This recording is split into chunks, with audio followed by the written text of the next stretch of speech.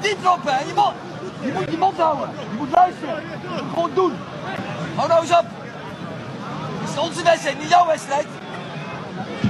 So basically, this video has been making rounds on social media illustrating how strict Erik Ten Hag is with his instructions.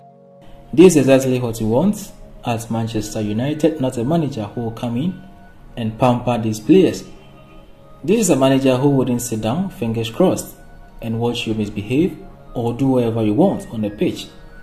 You play for a team and results go for the entire team, not just yourself. This is the side of Ten Hag we are all waiting to see when he gets hold of the squad.